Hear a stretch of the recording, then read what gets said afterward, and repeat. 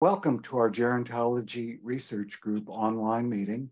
Today is Friday, March 24th, 2023, and special thanks to Miles Jacobs, who manages our meetings. I'm kind of busy solving the problems of biological aging these days, and without Miles, we probably wouldn't have as many of these meetings, and they definitely would not be as high quality as the one we're going to have today. Today, we have an extraordinary innovative speaker, Dr. Michael Levin. And Dr. Levin is Distinguished Professor and Vannevar Bush Chair, Biology Department at Tufts, and Director of the Allen Discovery Center at Tufts. He's also Associate Faculty at Harvard's Wyss Institute. In his lab, he studies basic questions of information processing in biology and drives applications in regenerative medicine and synthetic bioengineering. It must have been 20 years ago, I read a book, The Bioelectric by Becker, and I was just amazed at the opportunity. And now I believe Dr. Levin is going to bring some of that to life for you. So I will hand the floor over to Dr. Michael Levin. Well, thank you so much for the invitation, and thank you for the opportunity to talk to you all and share some ideas. I am not directly working in the field of aging, but I think we have some thoughts that are possibly useful for that set of questions. And so if anybody's interested, this is the website where you can find all the primary papers, the software, the data sets, and everything else. So I'm going to talk about today is an approach towards what I call a definitive regenerative medicine. I will explain what I mean. And in my view, the road to this definitive regenerative medicine contains large components of understanding natural bioelectrical signaling between cells, specifically not just as a physical mechanism, but actually as the medium for the collective intelligence of groups of cells. So what I mean by a definitive regenerative medicine is breaking the unsustainable feedback loop or cycle between this scheme where we try these interventions late in life, and to whatever extent we can push forward the lifespan. The next set of interventions has to be increasingly more heroic, because what you're basically dealing with is a continuously sinking ship.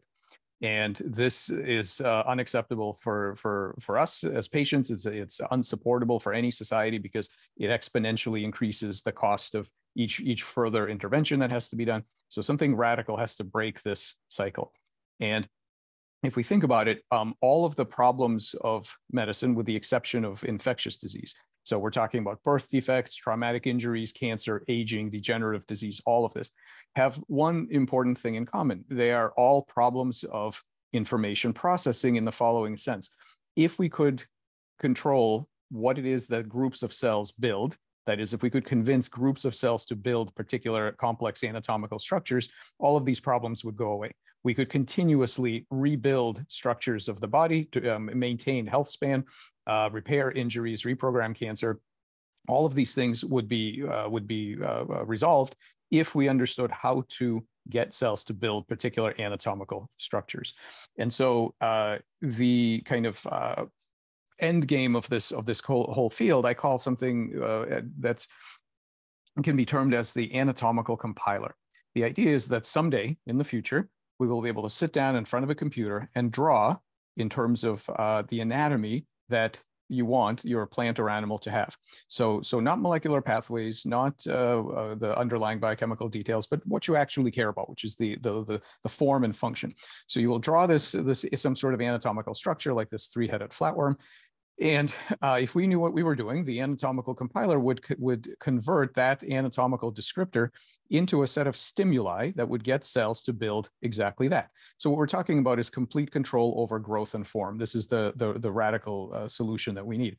Now, note that this kind of thing is not a 3D printer. The point is not to micromanage where every single cell goes. It's a communications device, and we'll get back to this concept towards the end of the talk.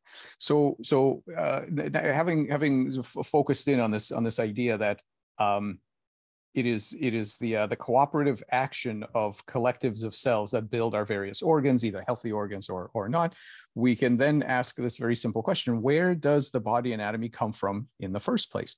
So this is a cross section of a human torso. You see all the amazing structures that are here, right? Everything is the correct size, shape relative to the things next to it, and the correct orientation.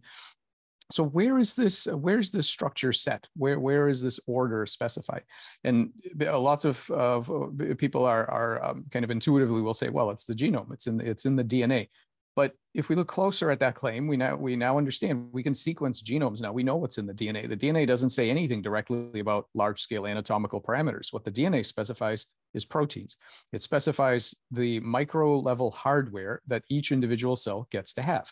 And so what we still need to understand is how the actual collective activity of these cells with the hardware that they have from their genome works together to build the right thing. That is a species-specific target morphology. How do these cells know when to stop? Why do cells sometimes defect from this plan and form cancer? We'll talk a little bit about that. How would we induce, if a part of this is missing or damaged, how would we induce these cells to rebuild damaged or aging structures? And as engineers, how far can we push this process? What else can these cells build besides their normal default target morphology? And so I want to kind of start off by thinking about what's necessary to understand this process. And we've had great advances in genomics and molecular biology and big data and genetics and so on. And so you might think that, well, this should be solved already. Why do we not have this anatomical compiler? And I just want to be very clear that very, very fundamental things are still impossible from the perspective of genetics and molecular biology. So this is just one example. So here's a baby axolotl. It's a little salamander. Baby axolotls have 4 legs. This is a frog larva or a tadpole, which do not have legs. And in my lab, what we can do is we can make frogolotls, which is an embryo that's part salamander cells, part frog cells. Now, I pose a simple question. Will frogolotls have legs or won't they? Now, we've got the genome for the axolotl. It's been sequenced. We've got the genome for the frog. It's been sequenced. Can anybody tell me whether frogolotls are going to have legs or not? And the answer is no. We have no idea. Or even more subtle questions like, if they do have legs, are they going to be made entirely of the axolotl cells? Or are they, in fact, going to induce some of the frog cells to participate? And that's because this kind of question is not a question that could be answered at the level of the hardware. This is a collective intelligence question. What are these complex agents going to build? Right? And we are still not very good at understanding the rules of that kind of process. So where we are really is that molecular medicine is very good at understanding which genes and proteins interact with which other genes and proteins. And so we can build nice models like this. But we were really quite a long way away from the control of large-scale structure and function. If you wanted to make rational changes at the system level, it is very hard to know what to do back here. And so I think where molecular medicine is today is roughly where computer science was in the 40s and 50s. In the 40s and 50s, if you wanted to program a computer, you had to interact with the hardware. You had to directly rewire it physically. You were always down at that hardware level. And this is where we are today. So all of the most exciting parts of molecular medicine, so genome editing, CRISPR, protein engineering, pathway rewiring, all of these things are really down at the biological hardware level. We haven't even really begun to take advantage of what computer science has done to give us the information technology revolution, which is to figure out that actually, if your hardware is good enough, and I'm going to argue that biological hardware is definitely good enough, then what you can do is you can communicate with it via a high-level interface. You don't have to, this is the reason why when you want to change from PowerPoint to Zoom on your laptop, you don't get out your soldering iron and start rewiring.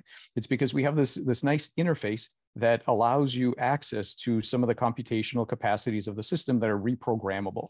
In other words, could we take advantage of a higher level of information processing, specifically, and I'm going to define this word in a minute, specifically the intelligence of the software of life. And the thing about biology, which is actually not captured today in any of our computational devices or robotics or anything like that, is this amazing multi-scale competency architecture where we're not just a nested doll set of nested dolls structurally, where you've got molecular networks and cells and tissues and organs and swarms and so on. But actually, each one of these layers has competencies. It solves specific problems in its own space. So we have problem solving in physiological space, in transcriptional space, meaning the space of gene expression, in anatomical morphospace, and of course in familiar 3D behavioral space in the case of whole organisms. And so we could spend hours talking about all these different examples, but I just want to highlight a couple things and then spend most of my time talking about the morphogenetic problem solving. So just to give you an example of some of the amazing plasticity of life, this is what we've done here is we've made a tadpole. So here's the mouth, here are the nostrils, the brain, the gut, the tail. And what you'll notice is something very strange about this tadpole. There aren't any eyes where the eyes should be. But what we've done is we've placed some eye cells on its tail. Now, these cells have no problem forming a perfect eye, even though they're sitting next to muscle instead of next to the brain. They then put out a single optic nerve, which crawls out. It synapses on the spinal cord right here. Then it stops. It does not go to the brain. It sort of ends on the spinal cord. And these animals, as we found from building a machine that automates the training and testing of these guys on visual cues, these animals can see quite well. They see perfectly well out of this eye.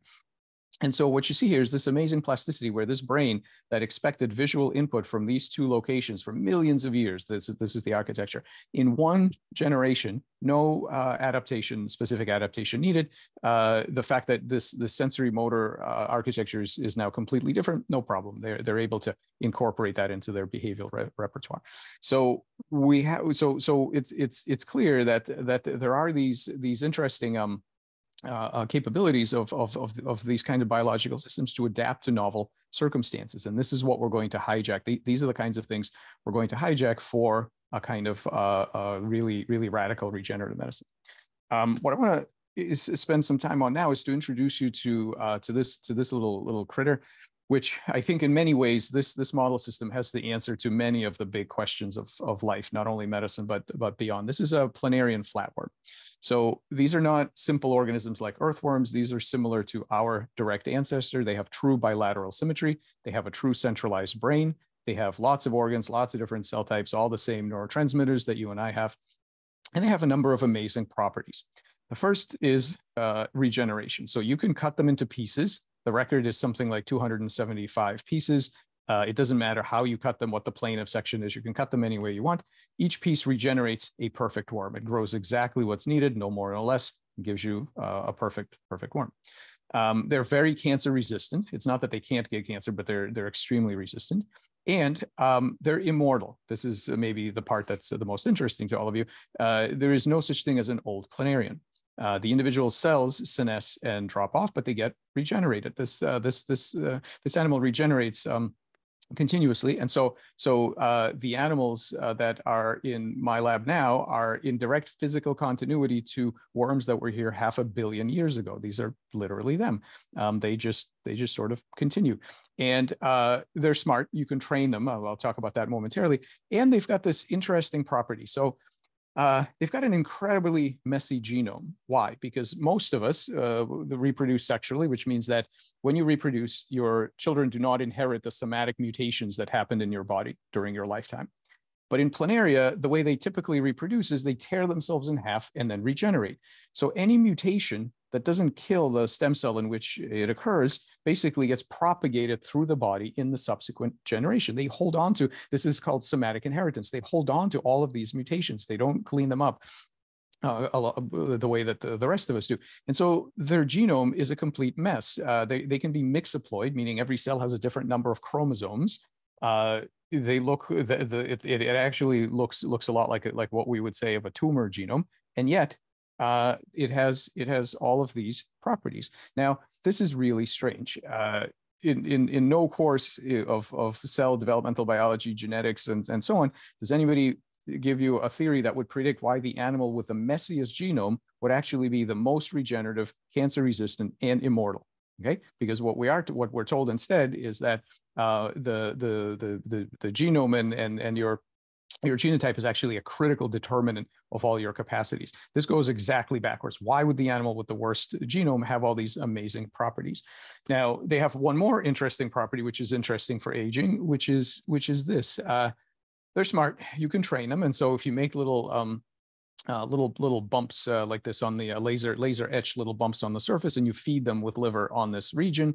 And so they remember that this is sort of a safe place where they can eat.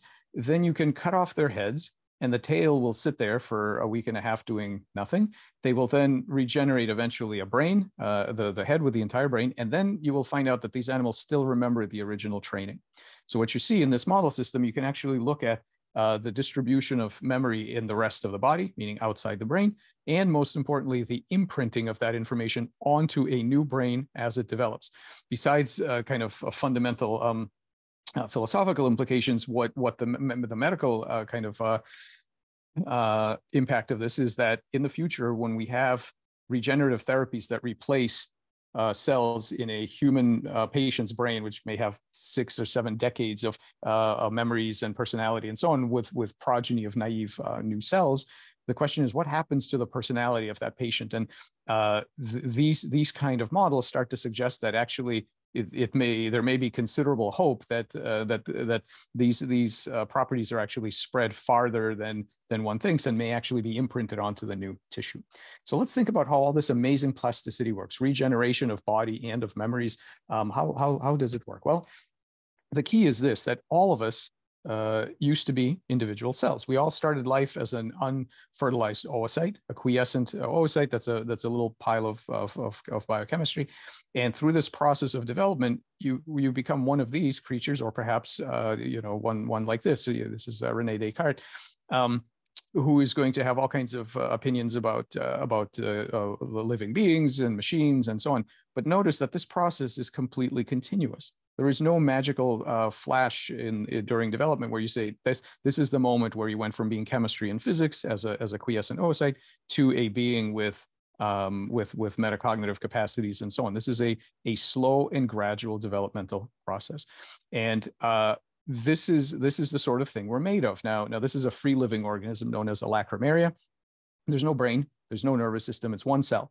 And all of its problems are solved within a single cell. So its metabolic needs, its physiological needs, its behavioral, morphological repertoire, all of this is taken care of in one cell. So while these individual cells solve little tiny goal states at the level of a single cell, together they work towards very large scale construction projects like this. And that process, what we're going to do is look at the involvement in that process of something that I refer to as intelligence. What do I mean by intelligence? I mean what William James meant, which is the ability to reach the same goal by different means. That's it. When I say intelligence, I do not mean it has to do anything with brains. I don't mean it has to be this kind of metacognitive, I know how smart I am, or I know what I know. It just means the ability to deploy some level of competency to reach the same goal state by different means, depending on what's happening in the environment. So some level of ingenuity and problem solving. So let's see some examples. One thing we know about development is that it's very reliable. So you start off as a single cell, the egg, and then reliably this collection of cells navigates that space of possible shapes to reach that species-specific morphology, a normal organism. But actually, it's reliable, but it isn't hardwired, because if you come along halfway through and split the animal, the embryo in half or in quarters, you don't get 2 half bodies, as you would with a typical device that we've made until now. What instead you will get is 2 perfectly normal monozygotic twins. In fact, this is a system that can reach this. So here's the kind of abstract anatomical morphospace. Here's the ensemble of states we recognize as a normal human anatomy. And you can actually get there from multiple different starting positions, even avoiding some local maxima, because this is not a hardwired system. Not only is regulative development like that, but in some animals, they do that as adults. So here's this axolotl, the salamander that can regenerate its limbs, its eyes, its jaws, its spinal cord and tail, ovaries, portions of the brain and heart. And what it looks like is this: if you amputate a leg anywhere along this distance, what the cells will do is rapidly grow and undergo morphogenesis to restore exactly what's needed, and then they stop. And it can do that from this position, from any position. It makes only what's needed. This is the most amazing part of regeneration, is that it stops. How does it know when to stop? Well, it stops when a correct salamander arm has been completed. That's when it stops. So we need to start to understand, how does it know where it's going in this anatomical morphospace? What are the policies guiding the navigation in this space of these cells? And how do they know when they've gotten there? By the way, this isn't just for frogs and flatworms and salamanders. Humans have some of this, and mammals, some mammals have more. Of course, the human liver is highly regenerative. Deer, a large adult mammal, regenerates up to 1.5 centimeters of new bone per day when they're regrowing their antlers. And human children can regenerate their fingertips below a certain age. If you just keep the wound clean, they will actually regrow a cosmetically normal fingertip. So we have this critical question: how does the collective decision-making of these cell groups determine what they're supposed to be building, when they're supposed to stop, and actually what are the failure modes? Why doesn't it work in humans all the time? Why are we not like axolotls or salamanders? So we started to study this process, and in particular, starting to look at these questions of how do collections of cells represent the goal states that guide their construction projects. And so we took our inspiration from the nervous system, because if you're trying to think of an example of a collection of cells that can store large-scale navigational set points in some kind of space and then act to implement them and then stop when they're done, of course, the nervous system is the best example we have of that. And so what allows it to do that is this: the hardware looks like this. You've got cells we call neurons. They have these little ion channel proteins in their cell membranes, which move ions around and generate a voltage potential. This may or may not be propagated to their neighbors via electrical synapses known as gap junctions. So that kind of excitable medium is the hardware. And what it does is it underlies the software, which is the physiology of electrical states moving through the system. This is a video which this group made of the real-time electrical activity in the zebrafish brain. And it is the commitment of neuroscience that all of the animal's cognitive capacity, so all of the computation, all of the memories, the goals, the preferences, the behavioral repertoires, all of it is encoded in this electrical activity. And so there's this process of neural decoding, this idea that if we knew how, we would be scanning these electrical states and decoding them to really understand what the animal is thinking, what it's seeing, and so on. Actually, there's been some progress in this, both in human patients and in mice and so on. There's been some progress in this neural decoding. But the really interesting aspect of this is that this is not unique to the brain. Every cell in your body has ion channels. Most cells have these gap junctions to their neighbors.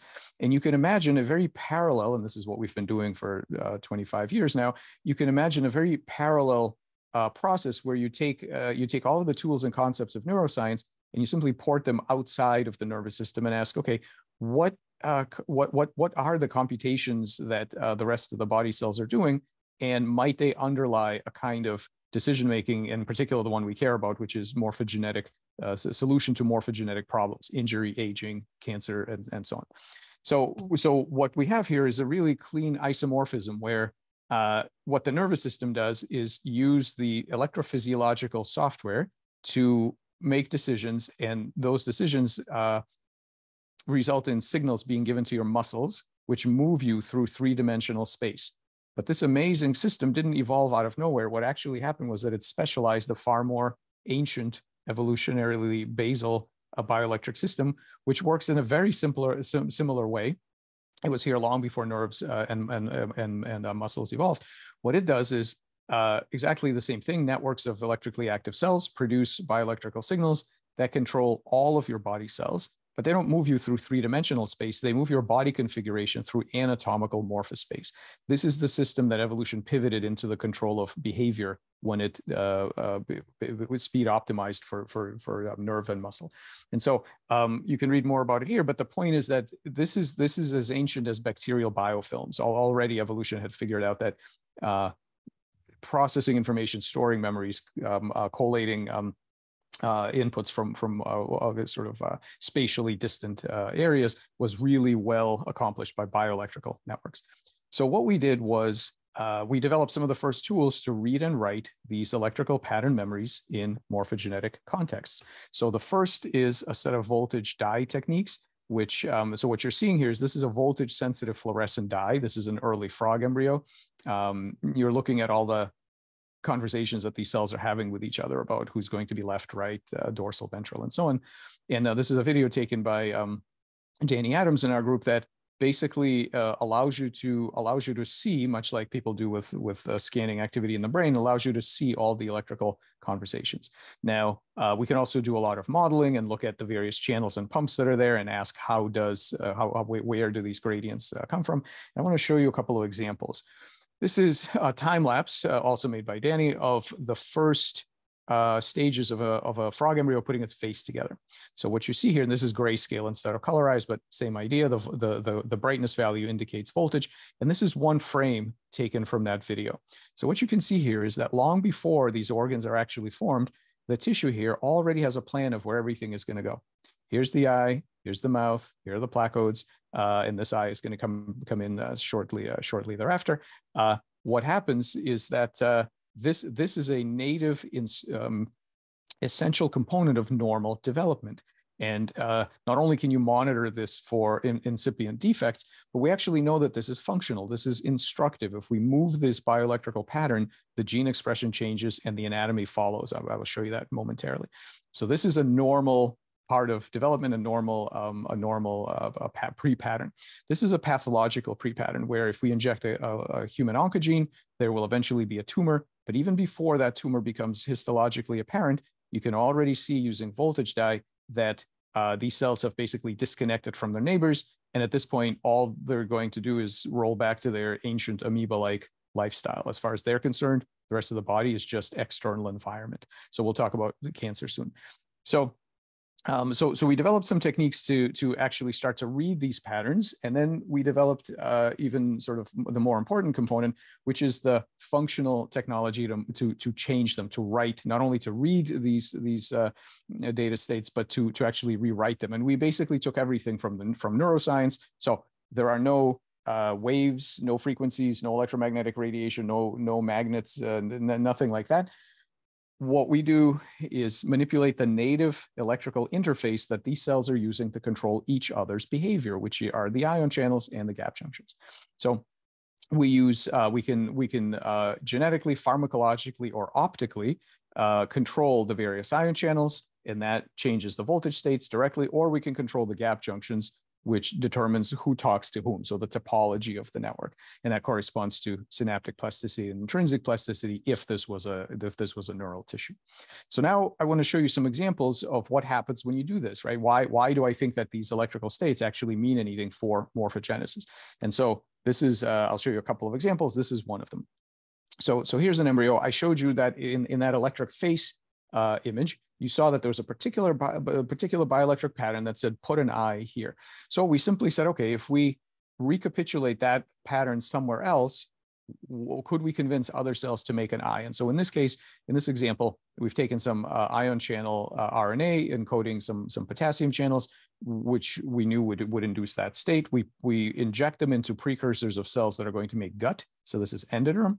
And sure enough, they will go ahead and make a very nice eye. Now, this, by the way, is counter to what you will see in the developmental biology textbook, which says that only the anterior neurectoderm up here is competent to make eye. This isn't true. Well, it's true if you stick with the master eye gene called PAX6, but it isn't true if you go upstream to the bioelectric pattern, and you can make eyes anywhere, on the tail, on the gut, anywhere. Notice a couple of interesting things about this. First of all, that it tells you that these bioelectric patterns are instructive. We're not just screwing up some existing process. We're actually telling these cells to build an organ, which has all the right lens and retina and optic nerve and all the right things. Second is note the modularity. What we did not do was put in enough information to specify how to build an eye. We don't have any idea of how to build an eye. There are lots of different cell types that are required in a very precise arrangement to make a proper eye. We didn't do any of that. What we did was provide a high-level trigger. If you're a coder, this is basically a subroutine call that tells these cells, you need to make an eye. That's it. Everything else is, all the complexity is pushed onto the system itself, which is a very nice property for regenerative medicine. So it's highly modular. The bioelectric code is not a code for single cells. It's a code for organs and up. The other kind of capacity, which is which is really interesting, and this harkens back to this idea of the cells as a collective intelligence, is this. This is a cross-section of a lens sitting out in the tail of a tadpole somewhere that we've induced. The blue cells, the labeled cells here, are the ones that have the ectopic ion channel. But notice what's happening. There's not enough of them to make a proper lens. So what they've done is recruit a bunch of their normal neighbors. They've hijacked some of these other cells to participate with them in this construction project. This is something that often happens in other collective intelligences like ants and termites, where a few of them will actually recruit as many neighbors as needed to complete some larger task. All of that is intrinsic to the tissue. We did not have to do any of that. All we said was build an eye. All of the parts where the cells can have to detect, is there enough of us to build the eye? If not, how do we signal to the other cells to get them? What should be the size of the eye, the structure of the eye? All of this is handled by the tissue itself. What we are doing is taking advantage of these competencies, including recruitment. So we can, using these same techniques, we can make extra forebrains, as you can see here. We can make extra legs. Here are some 6-legged frogs. We can make extra hearts, extra otocysts or inner ear. Lots of different organs that we don't know how to make yet. Also, we can make fins. This is kind of interesting. Tadpoles aren't supposed to have fins. That's more of a fish thing. We'll get to that momentarily. And so having seen that these bioelectric pattern memories can actually call up different organs, we began a project in regenerative medicine of the limb. And so what happens here in a frog, frogs, unlike salamanders, do not regenerate their legs at this stage. And so you cut off the leg, and 45 days later, there's basically nothing. By the way, within 30 seconds of amputating, so here's this bioelectrical signal at the wound, within 30 seconds of this amputation, you see the opposite untouched leg has lit up exactly the same way. So there's some kind of long range, and it's not neural. You can take out all the spinal cord and all the neurons. It still works. There's this long range connection that carries information about the anatomical order. But what we did is we designed a drug cocktail having to do with the ion the ion levels and thus the voltages of the cells in the wound to give it a particular bioelectrical state that says rebuild the leg. And when we do this, here's what happens. Within a couple of days, this MSX1 major blastema marker is expressed. Here it is. The leg starts to grow. By 45 days later, you've already got some toes. You've got a toenail. Eventually, you get a very respectable leg, and it's touch sensitive and motile, so the animal can feel it. The treatment itself is 24 hours with this drug cocktail. The leg growth in an adult frog takes a year and a half. You get a year and a half of leg growth from a 24-hour intervention. We do not touch them in between. So the idea is not to micromanage this process. It's not to tell the stem cells what to do. It's not to control the morphogenesis. It's to very early on to shift the navigation policy of this collection of cells towards building a leg and away from scarring and blockage. And that's it. It's an early stimulus, and then you leave the system alone and let it do what it needs to do. So at this point, I have to do a disclosure because Dave Kaplan and I are scientific co-founders of a company called Morphoceuticals, Inc.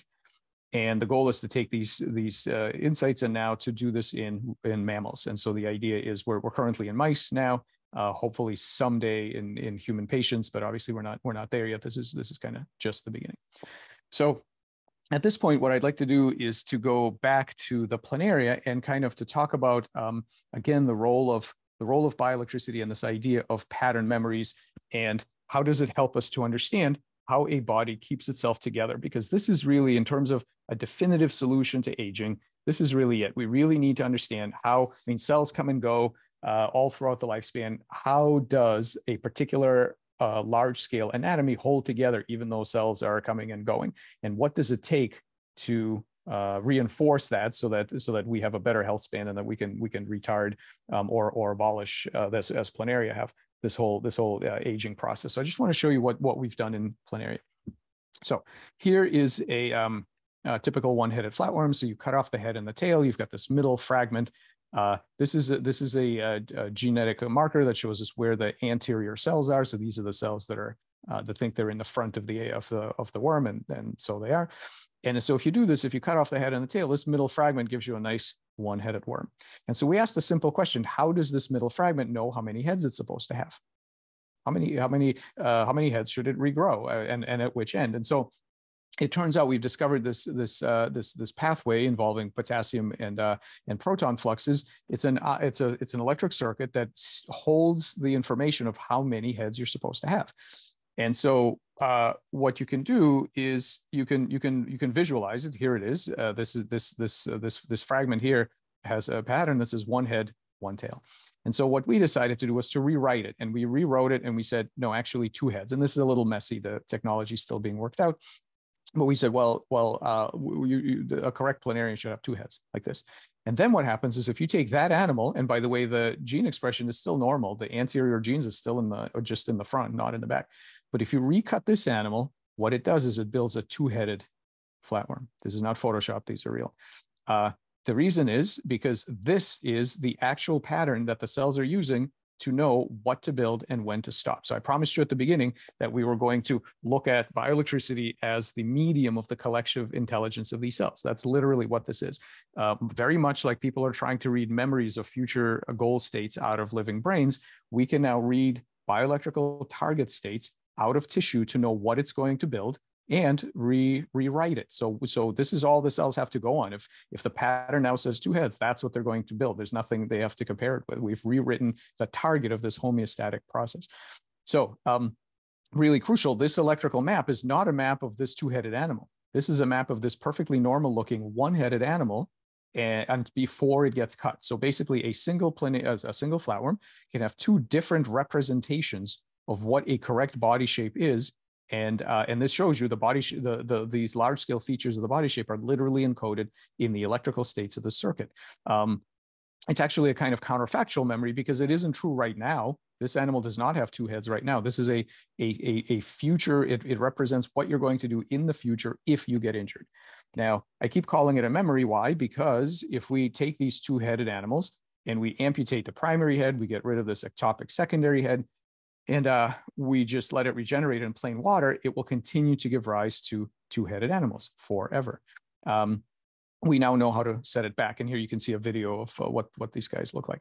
So this has all the properties of memory. It's long-term stable. It's rewritable. It has conditional recall, as I just showed you, and it has some possible discrete behaviors. So this is quite subtle. You can ask, what determines the number of heads in a planarian? Well, on the one hand, what the genome does is create a machine that has, by default, an electrical circuit that naturally, by default, will start off saying one head. But that's not the only thing it can say. It's reprogrammable. And in fact, if you change it to say two heads, it will keep. So the actual number of heads in a planarian isn't genetically determined at all. What's genetically determined is the hardware and a kind of default state that's there if nothing else happens. So. But it's not just about head number, it's also about head shape or morphology. So what you can do is you can take this triangular headed planarian, amputate the head, let the rest of the body regenerate while you block some of this electrical communication. It gets confused, and sometimes it makes the right head, but sometimes it makes round heads like this S. mediterranea or flat heads like this P. felina.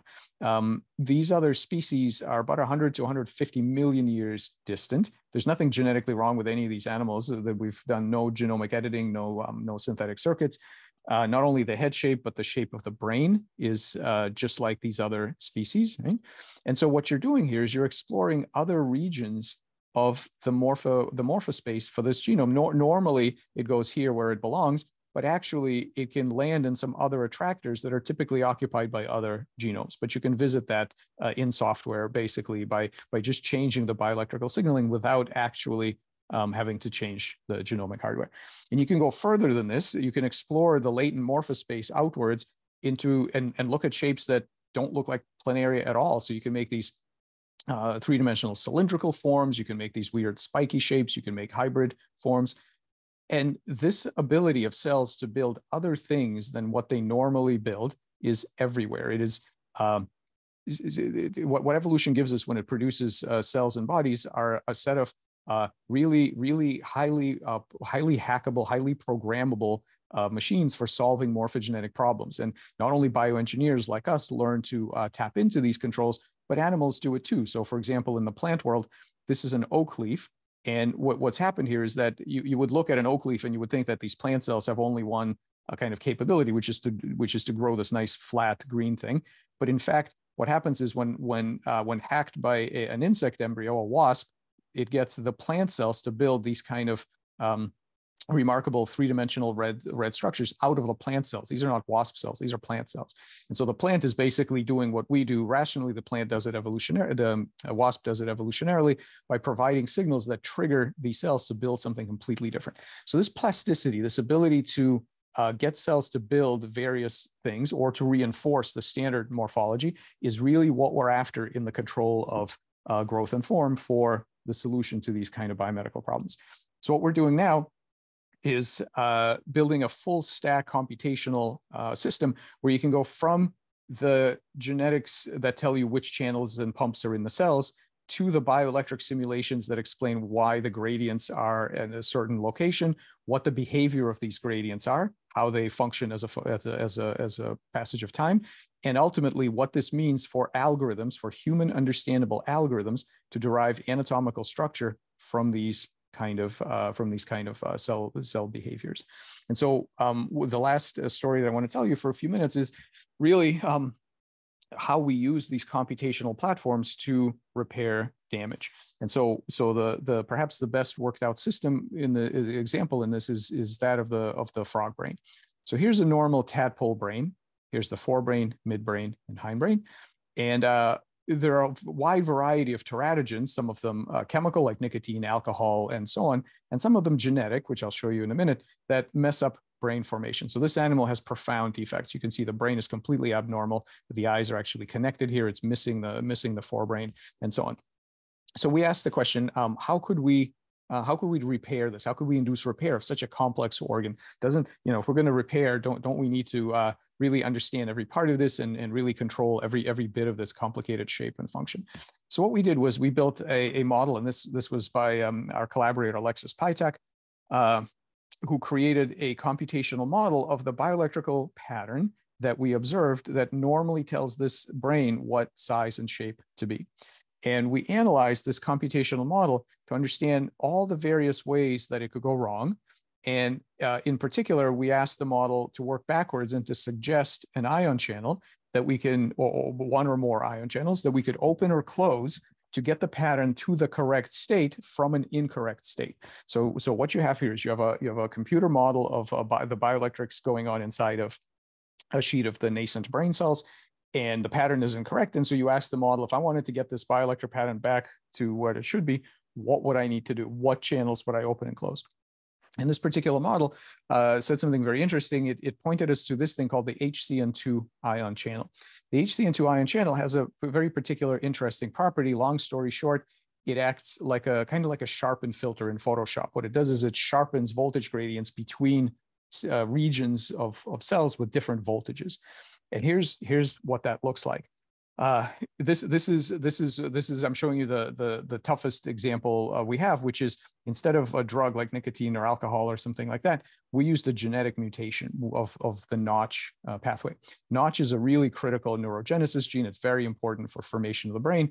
This is a normal brain. This is a brain of an animal with a Notch mutation. You can see the forebrain is gone. The midbrain and hindbrain are a big bubble. They have no behavior. They just lay there doing nothing. So what we did was exactly what the model said, which is that we treated it with one of two drugs that open up these HCN2 channels. These, by the way, are already human approved anti-epileptics. And what happens is that the animals are repaired. They get their brains back. They not only get their normal anatomy back, but they get their IQs back. They are in terms of learning rate, they are now indistinguishable from controls, whereas these guys could barely move.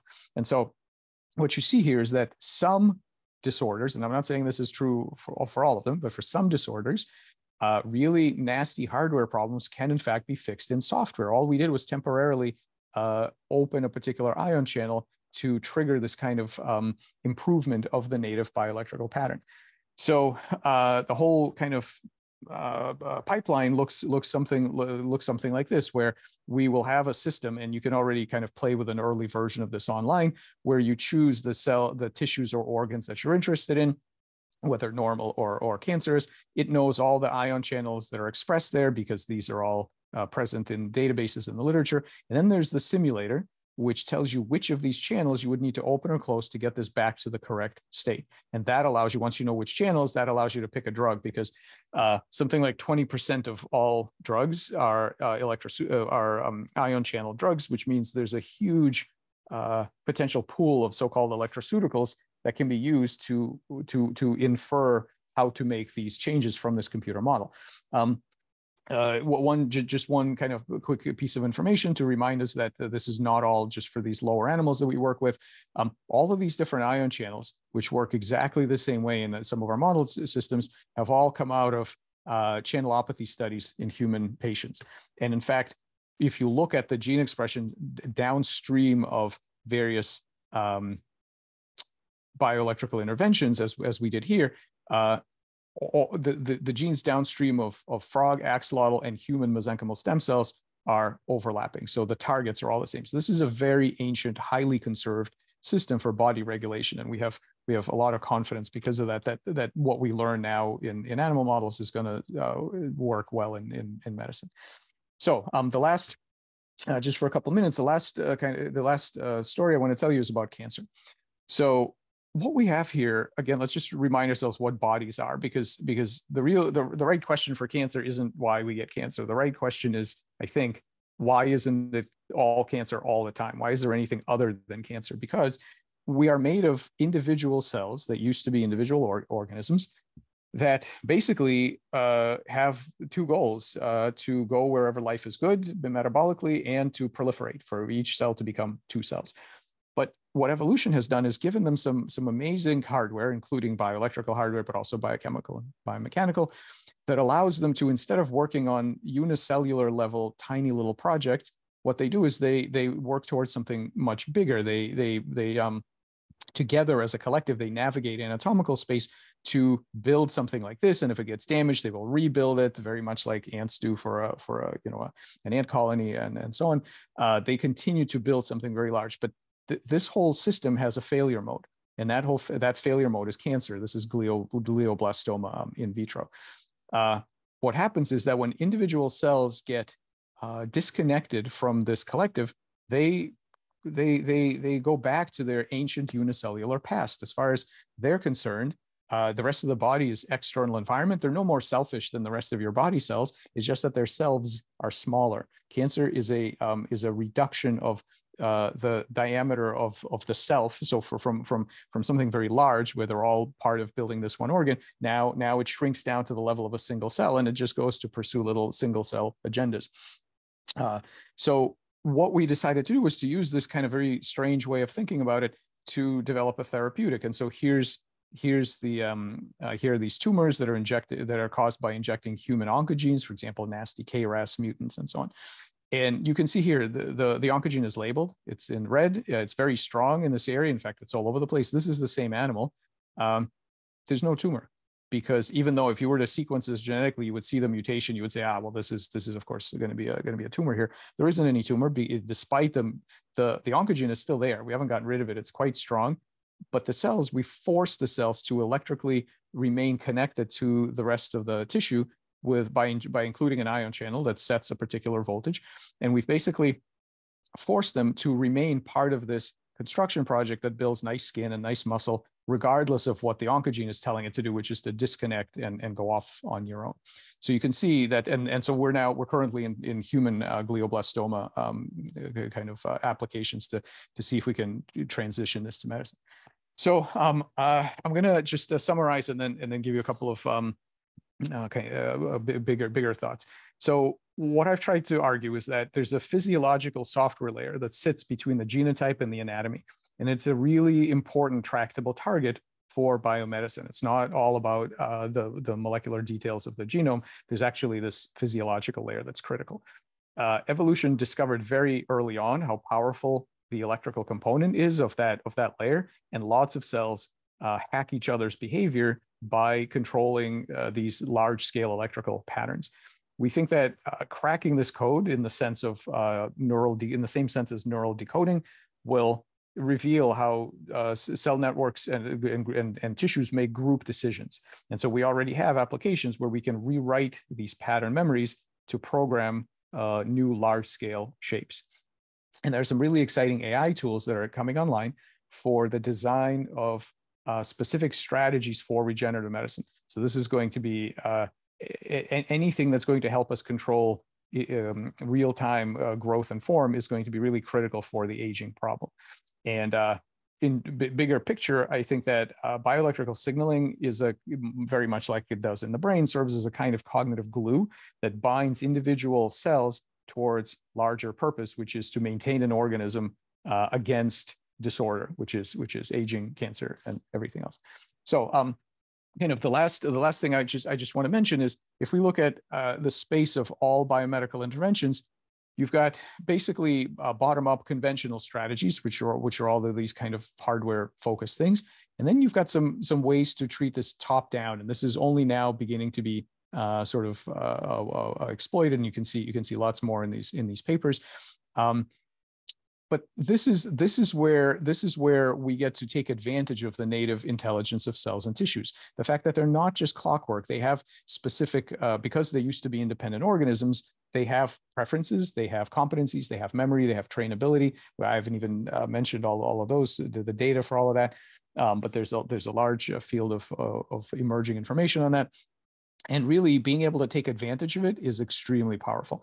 And this is key. People who study placebo effects and expectation effects, and really at this point, anybody who studies any kind of drug action has realized that the mind plays a really important part in this. And so Fabrizio Benedetti has this great quote that I love, which is that words and drugs have the same mechanism of action. And he literally uses brain scanning and those kind of technologies to really show the mechanism of action of having expectations about what various pharmaceuticals do versus what the actual pharmaceutical does. And I think that bioelectricity is an incredibly attractive target as a communication interface between large-scale intelligence, between your expectations, these contextual behavioral cues, which is what informs a lot of how successful certain pharmaceuticals are going to be, and the actual molecular level outcomes. Because as a human being, or as any other animal, your decision to get out of bed in the morning, this high-level kind of executive decision of what you want to do, has to filter down to change the molecular properties of the cell membrane in your muscle cells. In order to get out of bed, you have to depolarize those muscle cells. And so that bioelectric interface is literally what takes a high-level content of an intelligent metacognitive individual and converts it into changes of molecular signaling within the cells. And with the bioelectricity is what does that. And if we understood really how to manipulate that pathway, we could have really, really radical medical applications that are completely different than trying to cobble together the addressing of symptoms bottom up via drug design and things like that. So I'll stop here. I'm going to thank all the students and postdocs who did all the work, and my many collaborators. Again, 3 disclosures. These are companies that we work with. Our other funders are here, and most of all the model systems, because the animals do all the heavy lifting here. So thank you. I'll stop here and take any questions. I just want to say, wow, that was great. Thank you so much. Thank you. Absolutely, it's fantastic. Appreciate it. Thank you. Very well put together. That was amazing. Yes, thank you, Michael. Yeah, mind-blowing stuff. Hi, how are you doing? Hello. Yeah, I've been meaning to ask you, just trying to get my head around this bioelectric pattern that you're referring to. So how is it distributed across the organism? You have different ion channels active in different parts of the organism. How do you set it up? Yeah, that's true in that there are of course regionalizations of ion channel expression, but it doesn't that isn't the major part of it, because remember that if you imagine a field of cells where every cell has exactly the same ion channels, exactly the same ion channels, you can still have all kinds of complex patterns of bioelectric states, because of self-organization of, think of touring patterns, right? In the chemical, so this is very familiar to people who think about chemical signals. You can have a well-mixed medium where all the chemicals are homogeneous, and yet you can have these very complex self-organizing patterns. Exactly the same thing is true in the bioelectric circuits. You don't need to necessarily have different ion channels to have different electrical states. You can self-organize very kind of clever patterns. But on top of that is overlaid the fact that actually, yes, some cells do have different ion channels than other cells.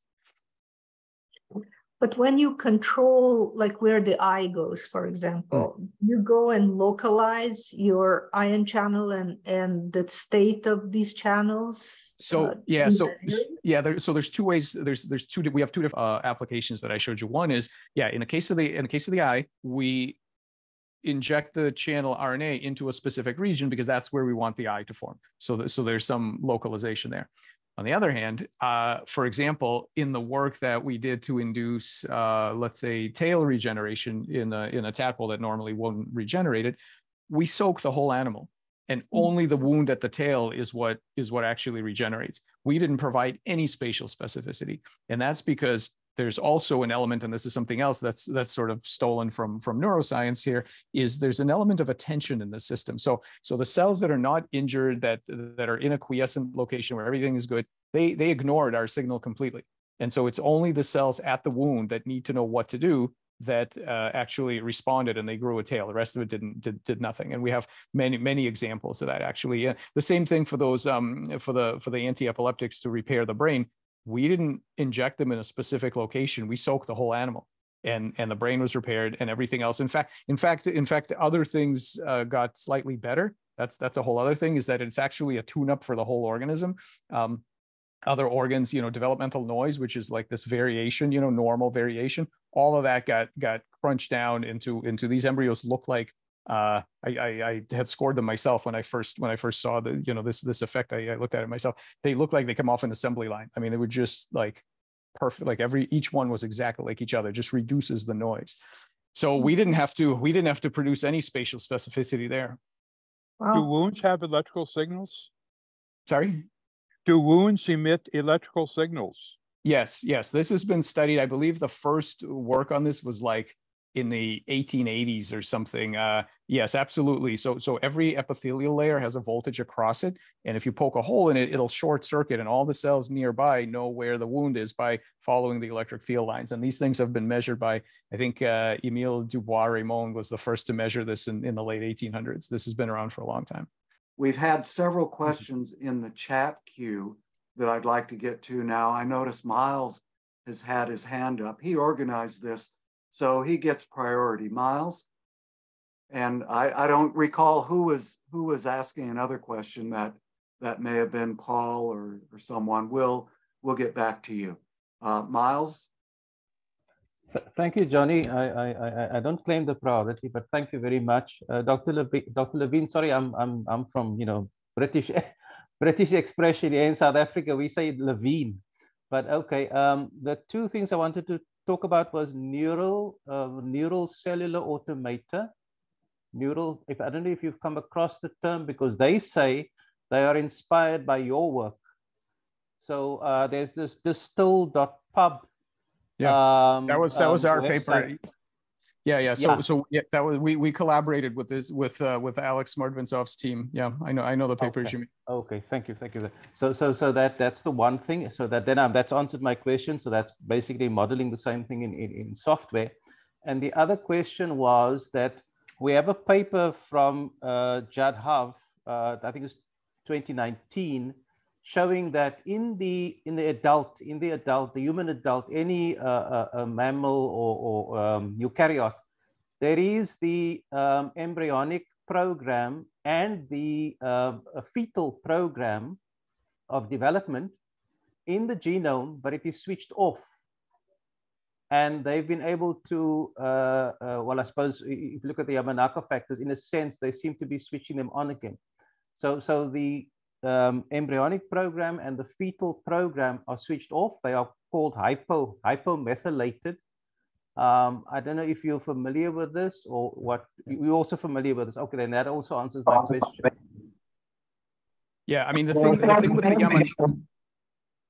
the the thing with the Yamanaka factors is that what you're doing there is regulating single cell state. So you're telling one cell that it's a primitive embryonic-like cell, and from there, that cell needs to be able to figure out what to do by itself. The problems that we've been talking about are not single cell problems. They are large-scale morphogenetic problems. And if all you do is set up a bunch of undifferentiated cells without the proper anatomical cues, what you will end up with is at best a teratoma or some other kind of tumor that grows out of control. It's not enough to have, you know, the cells themselves are like the building blocks. Yes, you need undifferentiated cells to make the various tissues, but it isn't enough. By themselves, you will not get the three-dimensional correct patterning. So I think that you know, obviously the Yamanaka factors are incredibly interesting and important as a technology, but it doesn't provide the answer to what we're looking for. I don't think. All right. Thank you very much. Thank you very much. Just one last comment. Oh, yeah. Dr. Sinclair at Harvard, they showed that when they crushed the optic nerve in a mouse, the same biochemical pathways were stimulated as during the OSK Yamanaka factors. So it's as if the wound had the same effect as the reprogramming. Yeah, I'm not surprised. I'm not. I mean, yes, I know David's work quite well. I'm not surprised. I think that's a fantastic finding, and I think that that's the right way to do this. In other words, it's the cellular environment and the pattern memories in that environment that are needed to tell the cells what to do. It's not enough to just have plastic cells bottom up. Very good. Justin's next in queue. Actually, kudos to Justin. He's doing some outstanding things in our community. He's been making videos lately, and I was honored to present one on genomic analysis and longevity genes. So, Justin, do you want to read this, or Dr. Levin, do you want to just read this yourself? It's up on the screen now. Yeah, I see it. Well, it's hard to say more influential. It's sort of like I mean, they go hand in hand. It's the right way to think about this is using the framework of software and hardware. So without the right hardware, your software is not going to do anything. So hardware is really important, and that's what the genetics does. The genetics nails down the cellular hardware that you have. However, if the hardware is good, and biological hardware is definitely of that class, the hardware does not by itself determine what's going to happen. It's the actual software and the reprogrammability features that are going to determine what happens. And I showed you one example. Well, I showed you several examples where the physiology overrides the genetics. So you can make worms with the wrong species heads, even though the genetics is normal. You can make animals with a very nasty oncogenic mutation, which in fact do not get cancer, even though the genetics are wrong. And you can have a notch mutation and still get a normal brain if the electrophysiology is managed correctly. So you know, I'm certainly not going to say that genetics isn't important. It's critical, but we now have ways to override the default behaviors that are given by the genetics. And I think we now have a better understanding of what the genetics does. It doesn't code directly for any of these form and functions. It's just the beginning of the control pathway. Okay. Yeah. I mainly asked that just because for so many years and years and years, so much funding has gone into genetics, and, you know, and that's the solution to aging and rejuvenation. But it seems as though that's a minor part of the issue, you know, listening to you and seeing the work that you've done. Yeah. You know, I hesitate to say minor. I think it's also going to be important, because I can imagine sort of a two-part solution where you need both, right? So one can think about what actually happens during regeneration. Is it that cells are no longer remembering the correct pattern memories to keep up the tissues of the body, or perhaps that information is there, but the cells are unable to execute? So we actually don't know the answer to that, and it's entirely possible that you will need both. You'll need a way to strengthen the bioelectric pattern memory, and you will need a way to improve the cell's abilities to obey, and that may be some kind of a have a genetic or biochemical component to it. And Justin, was your next question answered? Yes, my next question was answered. That's right. Okay, next in line, John Kramer. And anyone who wants to ask a question verbally, please click the little hand raising icon and we'll put you in queue. Okay, John. Okay, how the planner get energy and biomass to regenerate? I have an idea, but Dr. Levin. Yeah, what happens is it's actually extremely interesting. These planarians, when the fragment starts to regenerate, it actually starts to shrink because it has to be the correct size to match the tiny little heads and tails that are going to be formed, right? It's trying to keep proportional. So it shrinks. And the way it shrinks is through autophagy. So it actually eats some of its own tissues, and that ends up being used to rebuild. And in fact, even without injury, the worm is constantly remodeling. So if you starve it over months, they will just get smaller and smaller, but they keep perfect proportions. So they're constantly remodeling themselves. And once you feed them, they sort of get bigger, and they stay in the right allometric scaling throughout. Amazing. All right, Jameson, which genes affected right after making changes? Yeah. So I can give you a whole list. We analyzed all this in several publications. So I can send you the list. There are many, all of the kinds of things that you've heard of. So Wnt pathway, BMP, FGF, all of those pathways are there, but it's thousands. There are many genes that are targeted. All right, John Kramer, specific ion channels, drugs. Yeah, that depends on the drug. There are some drugs that are extremely dirty and non-specific. There are other drugs that are much more specific. The good news for some of these applications is that you actually don't want to be too specific, because if you let's say you block KV 2.1, well, KV 2.2 is right there to take its place. And so you sometimes want something that will take out a whole family, or in fact a whole class, to make the change that you want. But it varies greatly across the different drugs. Okay. Yeah, I have a question with respect to your hardware software analogy. I've been in computer science for many years, so I know something about that. And Mike, it's more a comment from you, because the difference I see between the biological things and computer software and hardware is that with computer hardware, the hardware doesn't generate and determine the software in any sense. In other words, you build a piece of hardware and you don't automatically get software programs that are running it. Okay.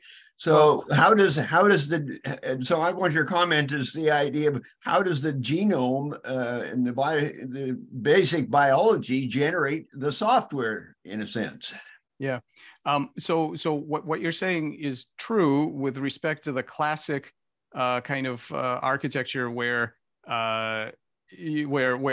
those two things are quite separate, right? So you build the hardware and then somebody else has to put the software on it. That, of course, is only one type of computing device. So we now have self-organizing computational systems where nobody has to put the software on top. So this is the field of self-organizing robotics, artificial life, where we build these circuits that have so just imagine a collection of we can start thinking about this as a collection of electronic components for a simple analog computer, right? When you've got the components, if you connect them up in the right way, you're going to get spontaneous behavior. The whole thing is an electronic dynamical system. It's going to have spontaneous behavior, and depending on what the components are, we can interpret that behavior as various kinds of computations. There's going to be inputs, there are going to be outputs, and nobody had to explicitly program the thing. All of those computational behaviors are a feature of the dynamical components of the system. Now, the trick, of course, is to get the right components that take advantage of various laws of computation. The fact that, these, just to give you a simple example, these ion channels, they're voltage gated current conductances. They're basically a transistor. So if you have the circuit in the right way, you can make logic gates. If you can make logic gates, then you have various computations.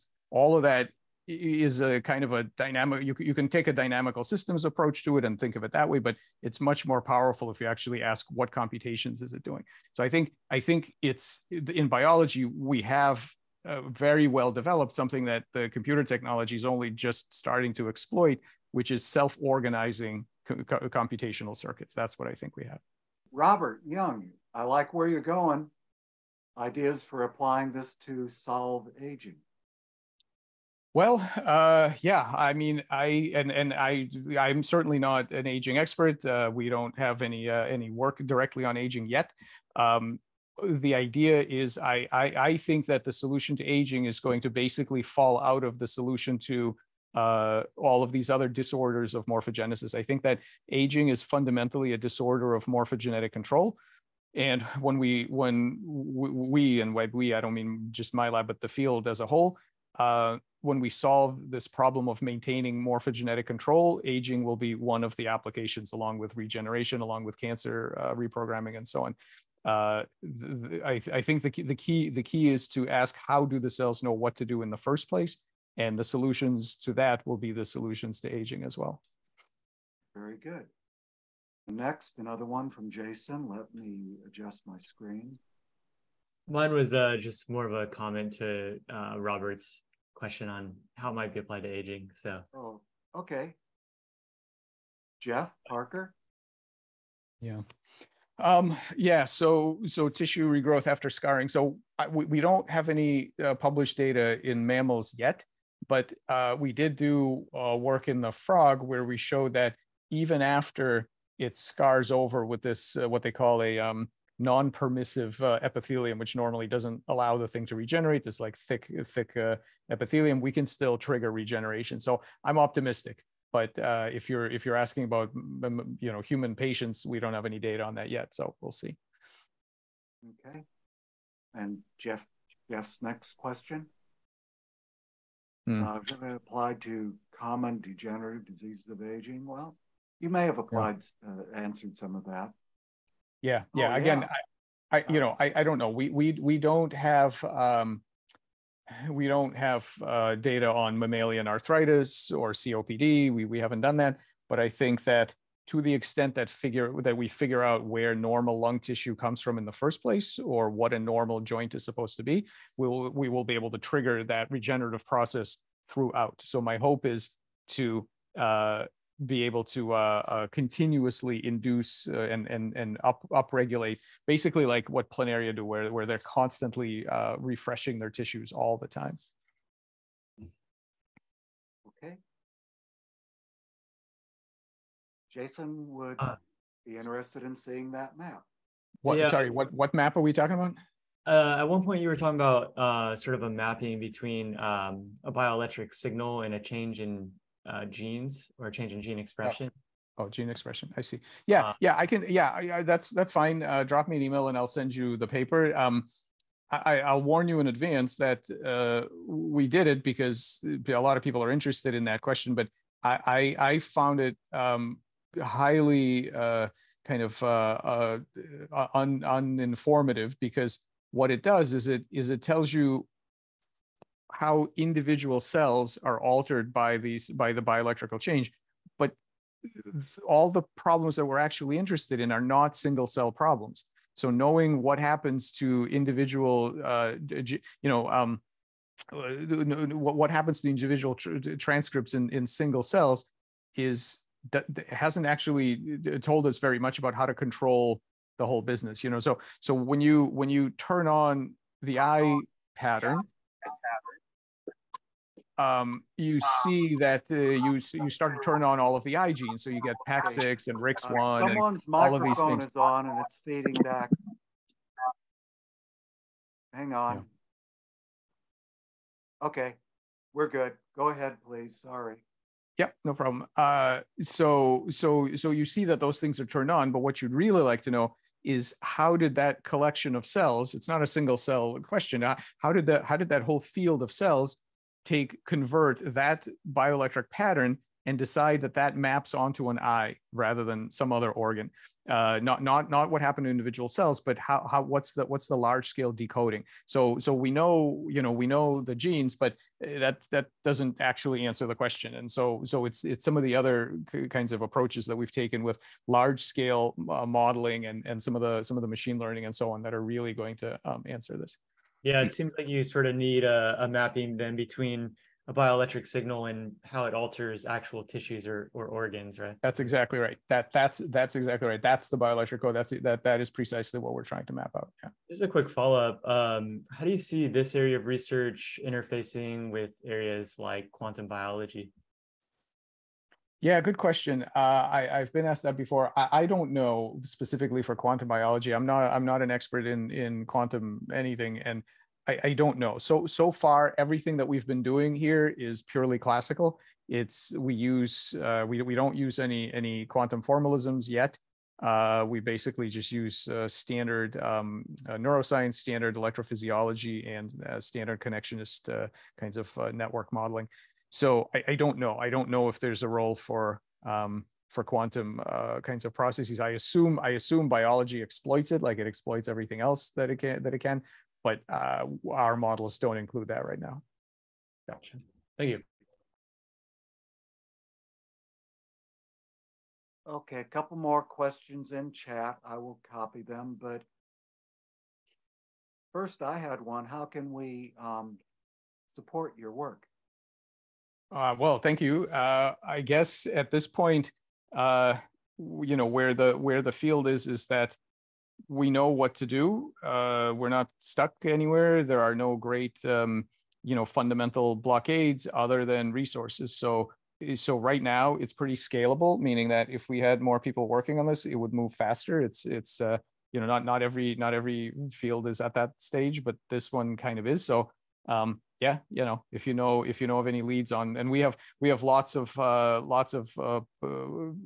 potential sources for funding, but all of them take up significant time. Pursuit of research funding takes significant time. So any leads on that are helpful. That's basically the rate limiting step at this point. Okay, I'm going to, since Miles has given so much of his time to organize this and other meetings, he gets priority. So using any AI tools?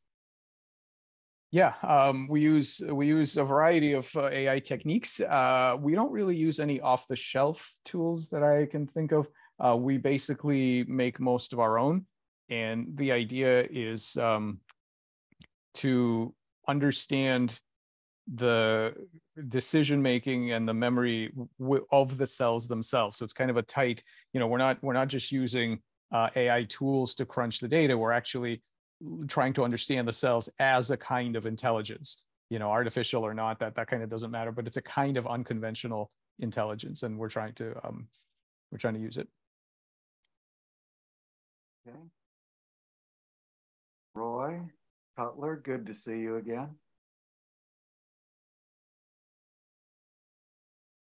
And I'll reformat this. Are you able to reverse? You can read it. Yeah,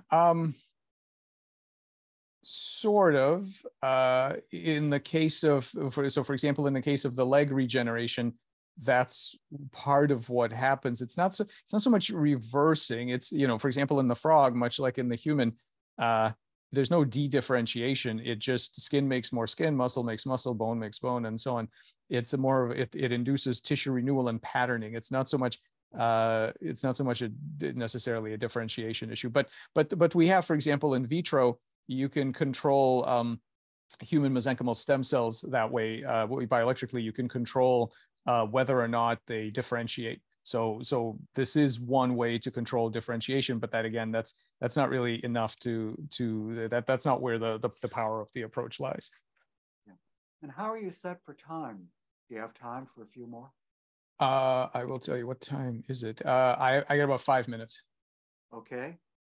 Jeff's question, and I will be reformatting another one or two that are in chat. Let's see, companies work well. I can't say too much other than we do have this company called Morphoceuticals Inc. And we're focusing on limb regeneration, and stay tuned. There will be papers coming out hopefully later this year. All right. John's question. Optical. We've used optogenetics. We've used optogenetics to trigger regeneration, to trigger limb formation, to suppress cancer. Unclear to me whether that's going to be really the way to go in the clinic, because it requires the cells to be expressing a voltage gate of a light gated ion channel, which is very good in the laboratory because then you know exactly what you've done, and it's very nice. But you don't want to have to give your patient gene therapy to get those light sensitive channels in there. So I'm not sure that will actually be how we do the clinic. Okay, and I was popping, and I trust that includes an answer to John's second question. John Kramer, developing drugs, and okay. Yeah, well, there's a huge amount of emphasis on discovering new drugs for ion channels. So lots of the big pharma companies are doing that for other reasons, not having anything to do with bioelectricity necessarily. Yes, but that's not really the rate limiting step right now. We have plenty of drugs for ion channels. I mean, we can always use more, but the issue isn't that we don't have enough drugs for specific channels. The issue largely is that we don't have enough physiomic data. So we need bioelectrical state data on health and disease in a wide range of tissues across patients, all of that, and then we can develop specific strategies. Let's see next, John Wenger, and I see, I mean, you said 5 minutes, so I'm taking that literally, and I think we have about 2.5 left. So I'm watching the clock here because I want to keep you on schedule, and you've been we've never. I have no idea. In a planarian, we've never done anything like that, physically moving cells around. So I don't know what would happen. Okay. And Justin's question, in case you can't see it all, I'll reformat it. I understand the question. I'm not sure we're going to have to worry about the correct places and the correct period of time. In the frog, for example, we soak the whole animal and we do it for 24 hours and then we don't touch them again. And that is enough to trigger 1.5 years of new organ growth in the correct place. And so my hope is that if we correctly understand if we correctly understand how the cells process this information, we're not going to have to micromanage the delivery spatially. Yeah, the magnetic field of the Earth. We know that the magnetic field is important for some things, as you say, like navigation. The kinds of electrical signals that we are working with, the weak field of the Earth doesn't really impact them. I mean, people have done experiments where you shield them off from the magnetic field of the Earth using mu metal and things like that. And some people, there have been some effects reported, but it's really kind of there's not this really strong evidence for the need of a magnetic field for the kinds of very, very kind of strong electrical exchanges that we're talking about. Thank you. Outstanding. Thank you so much. Miles, quick just one. the last question, Dr. Levin. If you wanted to control the electric field down to a more granular level, would you, on the embryonic, during the embryonic stage, would you be looking at things like nanotechnology or sort of point conductors to sort of change the shape of the embryos? You could, but my own thinking is that we actually want to go in the opposite direction. We don't want to be micromanaging the minute states. We want to have very low information content, large scale signals that let the cells themselves handle all of the details. In everything that we've done, the most powerful interventions are the ones where we leave the most to the cells, where we do not try to micromanage it. I'm sure there will be applications where that's useful, maybe especially in synthetic morphology, but I don't think that's long-term. I don't think that's the way here. Well, as some guy who used to travel around the galaxies on a starship used to say, fascinating. Thank you so much. Thank you so much, everybody. Great discussion. Really appreciate it. Thank you. Thanks. Bye. Bye-bye. Great job. Thank Thank you. you. Thank you. Oh, okay. If anyone has something else to say, it's going to be a hard act to follow. Any other thoughts, ideas? Next topic, Miles, I believe you had another thing or two to say. Yes, no, he caught the scientific community completely unprepared from left field. He totally, I think about 10, 15 years ago when he started, it was totally like Jason was saying, the focus was on the genes. And this level of control, which is comprehensive, it's the actual morphology, was completely unexpected. So that's why, I mean, amazing. He's broken the barrier for organ formation. You see the extra limbs, the extra legs, you see them coming out of the frog. And that was a massive advance. So he's really done something fantastic. Yes. Well, Miles, what was your next agenda item? Well, it was actually the next agenda item was after him. I did keep something else, which was the fact that we have a complete, this has been a discovery in 2019, something very interesting, which I found very, very interesting. There is a complete record of the program of your embryonic stage and your fetal stage in your cells. You've got a record, and it is not just there, it is carefully packed away, and it is tagged. It's tagged. And it seems that the people from Harvard, Dr. Sinclair, has been starting to talk about this now, because manipulating that program, which I think is what Dr. Levin's work is partially doing, he's busy manipulating this program that's packed away, is going to be the next big thing, in anti-aging and in medicine, in surgery. I just wanted to flash very quickly the relevant paper, if you don't mind. Just quickly flash the paper. Let me just see which one was it.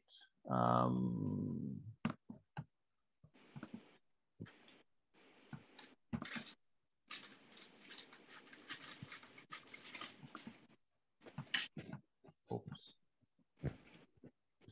Sorry, people. I'm just looking for my. Okay, let me just check if I can see the paper. Yes, I don't know if you. Can you see that? Yes. Are you able to see that? Is It's it all over the place? Sorry? Can you see the paper? Yes, it could be a little larger. Okay, no, I think Johnny, I'm using Linux tonight. I've had issues with my Windows computer, so I'm using Linux.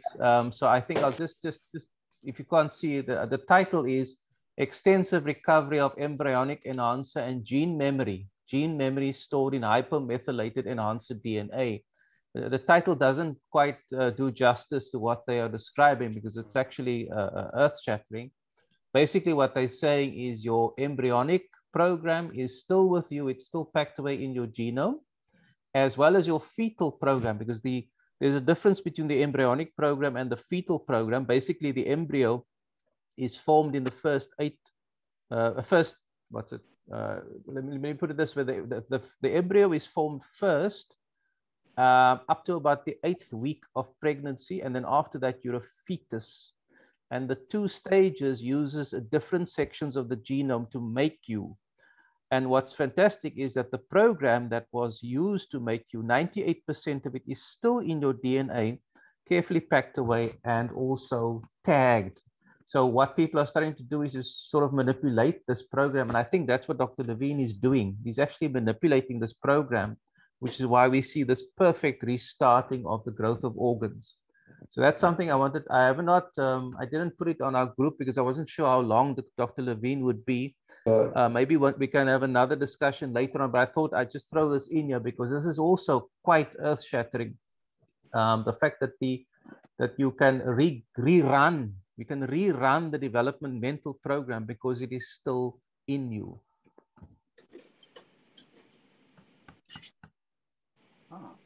I don't know if there was any questions about that.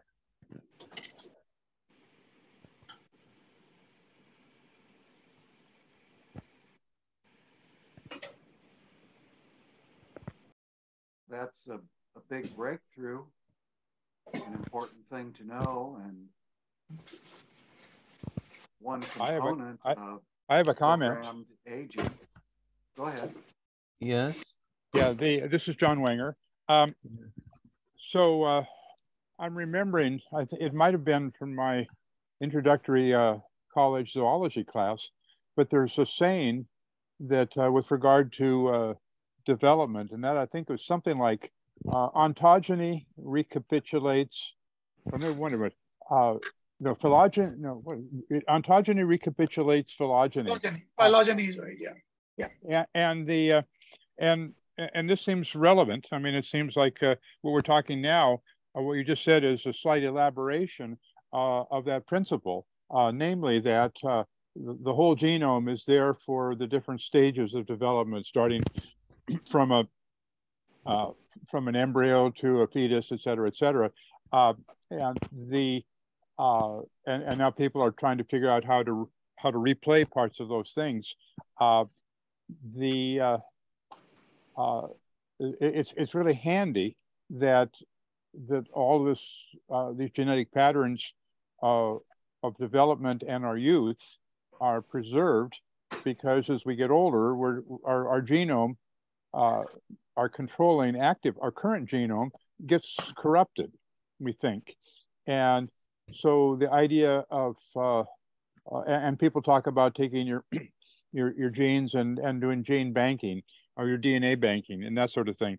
Well, if it turns out that the younger DNA is still in our system somewhere, a different piece of the total genome, well, that's handy, because then that gives you access to a younger genome, and that obviously bears on the problem of aging reversal.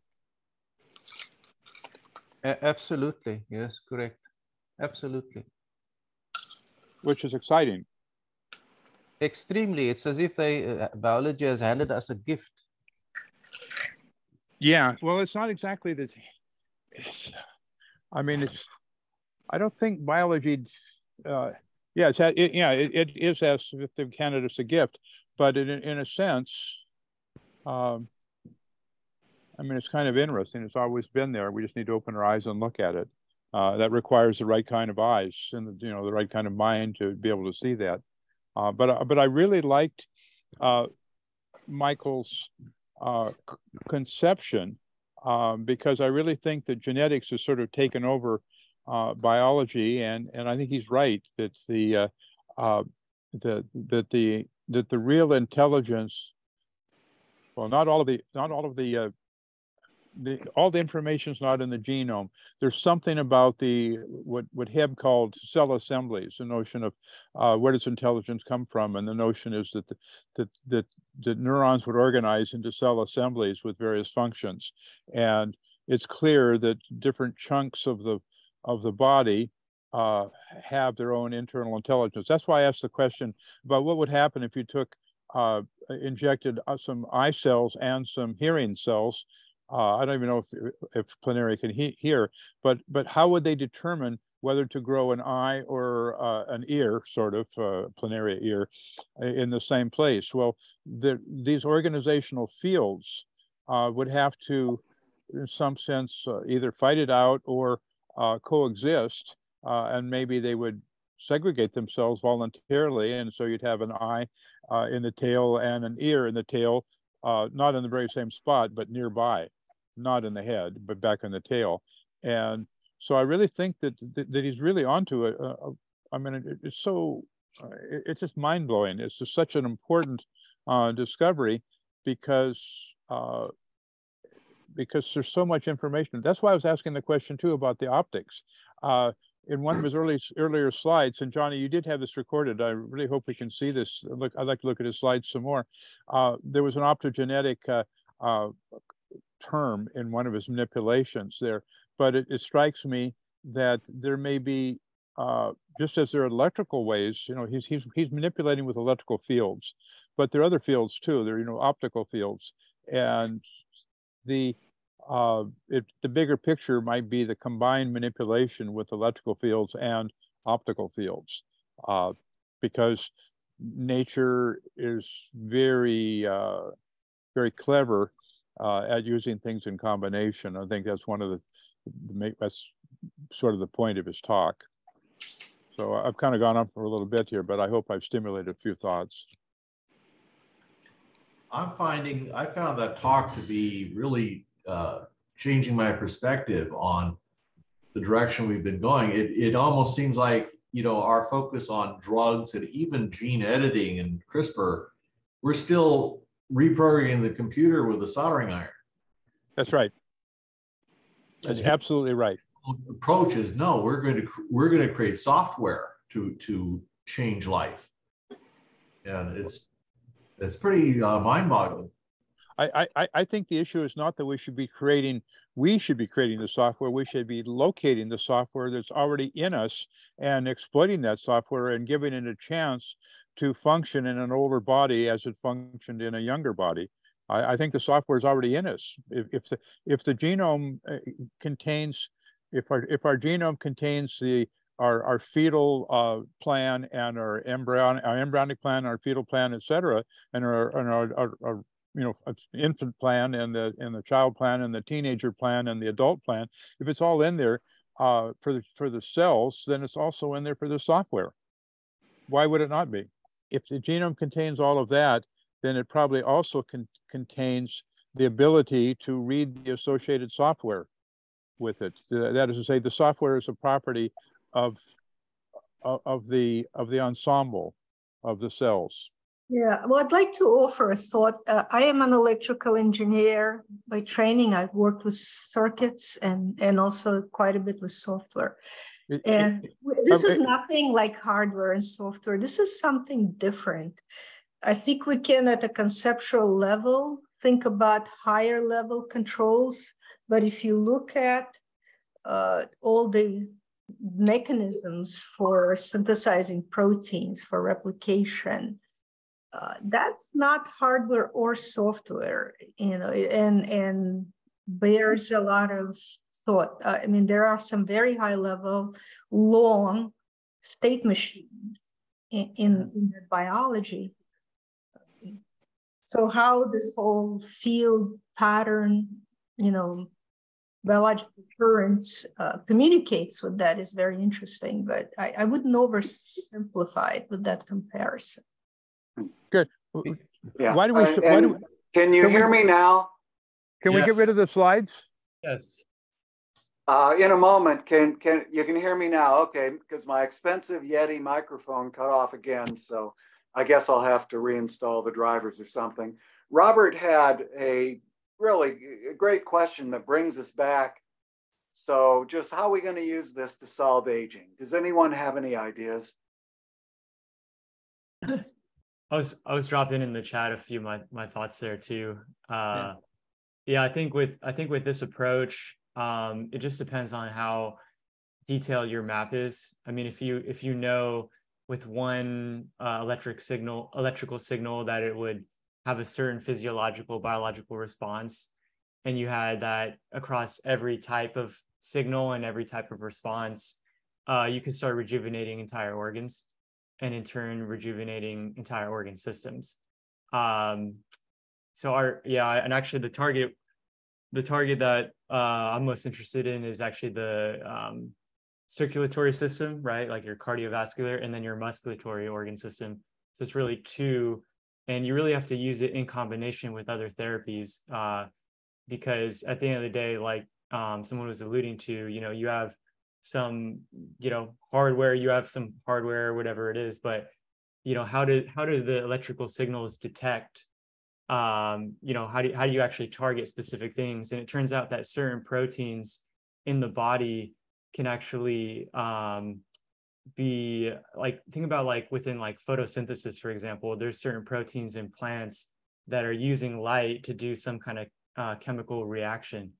And it turns out in the body, there's a similar thing. So you essentially have to use like a combination of peptides and other things with these frequencies to be able to actually, you know, rejuvenate an entire organ. But that would be the approach that I would suggest. Very good. John Kramer had a question. Yeah, it seems to me that the problem of applying this to aging is that you need a map to decide which ion channels need to be opened and closed in order to produce given effects. There may be if we're lucky, there may be an ion channel that you can open that sort of causes the whole body to go into an anti-age or age reversal situation. So this really needs to be studied in great detail. And I'm pleased to hear from what he said that there are a large number of drugs that are now being developed which have effects on ion channels. And so one needs to sort of cross-correlate those drugs with the effects that they have in order to find out what's going on in mammals. And apparently planaria are fine, but they bear very little resemblance to us. And so we really need a lot of experimentation, apparently, investigation of what ion channels do what in mammals. And if we can do that, we might make real progress towards dealing with aging. Excellent. Does anyone here not know how to raise your hand with the little reactions on the bottom? I was just trying to figure that out. Okay. On the bottom, if you move your cursor to the bottom of your Zoom screen, it may be up already, it may pop up, but you will see mute, stop video, some other things. Now, farther to the right of the green share screen is reactions. If you hover over that, there is a raise hand. That puts you to the front on my screen. And okay, well, yeah, let's do this. Miles had a question, then you. And does anyone else not know how to do that? There you go. There you go. Okay. All right. I didn't hear that. So just so we can take everyone in order and everyone gets a turn, let's do it that way. Miles, please. Thank you. Just to answer John, John Kramer, the OSKM, the Yamanaka factors, they are combinatorial. And if you remember the experiments, Professor Yamanaka and all his collaborators tried many combinations until they hit the right combination, which was extremely, it was an extreme reaction from the embryo, the animal, because it went right back to the embryonic state, which was, it's radical. I mean, normally, normal animals just don't do this. So it was a needle in a haystack, and it was not easy. They had to try many, many combinations. And I think the same thing is going to happen here. Something similar. He mentioned that he's got a cocktail already. I think that cocktail is fairly complex. And as you get higher up, mammals and so forth, I think that cocktail is more complex than for the worms. So that's my comment on your comment. The other one, Fiona, I also studied electrical engineering and also chemical engineering. I did a master's in chemical engineering. What I think I discovered, because I switched to chemical engineering, I found a whole host of what you would call design motifs. And I also called it design motifs. I mean, you're familiar with, say, a transistor. But as an electrical engineer, you are not normally familiar with a strange attractor inside the embryo. You're not familiar with the reaction diffusion equation, which determines that shape. You're not familiar with the sort of other fields which have different engineering motifs, different designs. What Dr. Levin did, I think what you have to think about it in this way, living organisms are not, they're very Catholic, they use everything. what it did, they combined electrical with chemical, with mechanical in a very unorthodox way. But what Dr. Levin did, he took the electrical system by itself and discovered that that's a control system, which is, I think, very, very, very impressive. The chemical system is still very complex, and a lot of it does not have electrical analogs. There are things that happen in biology which just don't translate into electrical motifs. But at least the electrical control system is now in view, like he's manipulating it. He's not manipulating it with external fields. He's actually using chemistry to manipulate it, but it's still, because you can measure it. He's got a voltage sensitive dye. So he's actually measuring the electrical fields, and you can see, for example, like you said, you can see the face of the embryo before the embryo forms the face. So I think there's a lot of stuff, yes, around there, which is not electrical. It's very confusing sometimes. I was like that, still am a lot of times, but at least we've taken the electrical system out and we found that it's a control system. Thank you. Yeah, well, I know what you're saying. It's enormously interesting, and I just don't want to oversimplify it. I don't think we fully understand, and Michael would agree, and I talked to him before, he doesn't fully understand, and he will not claim to. I mean, we're poking at things in the dark and trying to learn as a black box what we're doing here. And I would also not, I mean, I'm going to paste a link here for a video on replication and the whole thing that goes on. It is a completely mind-blowing too. And there's very complex, very long intelligent state machines and subroutines that you will see there. And this is all new. A lot of it is new research. When I took biochemistry, even 3 years ago, some of this stuff was not yet known, like histones. I mean, a lot of it is recent. And it's just mind-boggling. And I just don't want to say, well, this is hardware, because it has intelligence of its own, and it is isolated to a cell, right? So in a way, you could say there's a hierarchy in the way Michael is thinking, is that you can control not at the cell level. You don't want to be controlling at the genetic level, and there's something very powerful there. But you know, I just don't think we can oversimplify it that way. Well, there's a lot to figure out, but we need more time to do it. Jeff? Well, you know, Dr. Levin seems to have really opened up a whole new field of endeavor, just scratching the surface. You can look at all kinds of applications to repair the damage of organs and systems that occur during aging.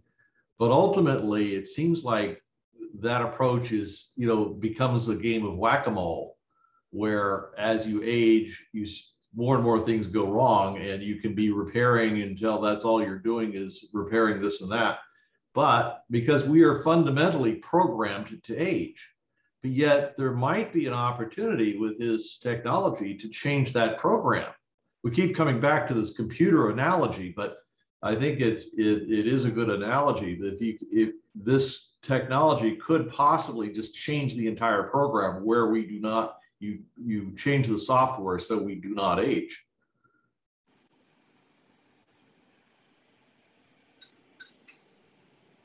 Well, let's work on it. Let's do it.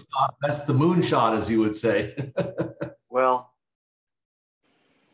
yeah, I think. Yeah, I've got something to talk about. You'll hear about it at a later meeting. But let's see, Miles, you had another question?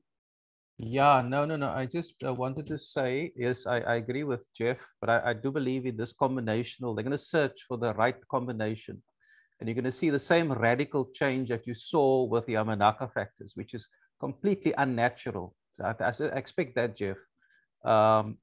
The other question, other comment I want to make is just that he's not alone anymore. There's a big program at Harvard University, you know, the nucleate program, the venture capitalists are doing a big program on bioelectricity, on bioelectric control. as a response to his discovery. So he's not as isolated as what we think. There's actually money now going into this technology as we speak. Yeah, I was just going to comment. I agree with what you said, Miles. It's a broad area of research, and commenting on your comment too, Jeff. I think that I think you're thinking about it sort of the right way to some degree, but with a slightly different flavor, you know. So it's not that we wouldn't age at all. It's just we would have various tools to enhance our resilience to effectively slow down the aging process dramatically, while also augmenting ourselves to be much more resilient, and then in turn actually reversing damage. Like, it's slightly different. Like, you think about like the sense, you know, Aubrey de Grey, they always talk about like this damage, but it's really like the repair mechanisms that are not functioning correctly, or like the rejuvenation functions that aren't resilient enough. So I think we can augment those through these tools would be kind of the way I was thinking of it. And another short comment, you know, I was thinking about what Fiona was saying, and I looked at that video, and I tend to agree. There's so much complexity in the body, but I think using like approach that Dr. Levin's using, sort of like a top-down, you know, if we can target specific organs, and we can see, I mean, the way he targeted like an arm to regrow in some of these sample organisms, you know, we may not understand some of the underlying biology on the cellular level or even in the cells. It may be still remain a mystery even after we can rejuvenate entire organs. You know, so I don't think we'll have to understand like every single component, or even like the complete map I was describing. I don't think we would have, at least not for a long time, you know, okay, you have this frequency or this electrical signal. What does it do to each individual cell type, which, you know, we have thousands of cell types. So that would be a much harder problem too. So just a few thoughts.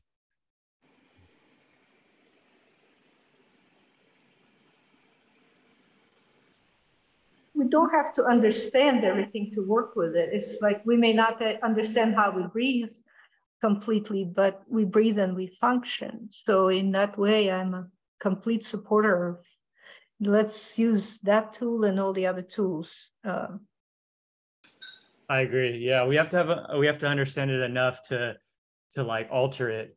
For sure. I definitely agree. I'll take it if there is a way you could, even if you don't understand, you could do a pattern, a bioelectric pattern, and tell the body to go backwards and rejuvenate. That's cool. Right. It's a little bit of a well, we can certainly keep learning that dimension. Yeah, it's a star shot for sure, as Johnny would say. Thank you.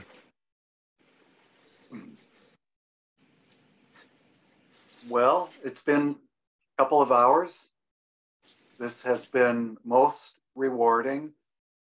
As quickly as possible, I'll get the recording up on the YouTube channel. I don't know about you, but I'm going to watch it a number of times for all this to really sink in, and then take it to the next level. How will we use this to solve aging? And then, little questions like, how will we raise the money to use this to save aging? And I have something I'm going to reveal soon. You will probably be among the first to see it. So if you are going to the Foresight Frontiers in Longevity Science, I think that's the name of it, conference in San Francisco. I believe Fiona, you'll be there. It's April 17th and 18th. You can't really get in now unless you become a sponsor, but yeah, that's going to be world class. So I'll look forward to seeing you there. Unless there's any final comments? If people are interested in learning more about Dr. Levin's work, of course, reading all of his papers, but there are a number of much longer interviews on YouTube and he doesn't just give the same canned speech over and over again. he covers a lot of different ground in his interviews that he gives. So there's some other good videos to watch if you want to see more of him. Just search for him on YouTube. So this was outstanding. Thank you, Johnny, for organizing. It's No, Miles. It was fascinating. I mean, I was at the edge of my seat. Miles, thank you. Thanks, Miles. Very good. Thank you, everyone. Appreciate it, Miles. Thanks, people. Sorry for the date. He's not available on Saturdays. Yeah. Me and Johnny had a lot of back and forth trying to get him on a Saturday, but we. It's well worth breaking the schedule for that. Thank you very much. Thank you very much. Much worth it. Okay, thanks everyone. This has been a great morning. We're all off to a great Friday and a great weekend. So thank you. See you next time.